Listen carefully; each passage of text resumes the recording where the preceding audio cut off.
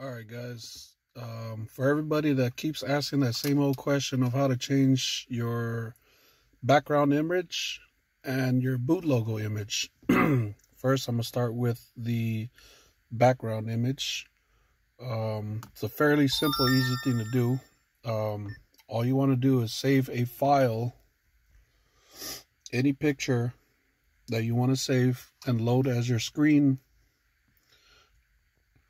as right there. That has to be the title of the image that you want as your background. So go ahead and screenshot it or whatnot. You can make any image on your computer or whatnot, or download one on your phone, and you make sure you saved that name, save your image with that name right there, and then transfer it onto your local hard drive on your radio, and there will be probably one or two images in here with that logo, and what you want to do is replace it.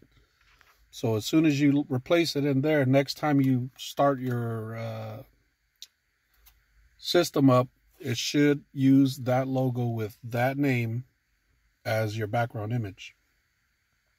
Okay. Now for the boot logo.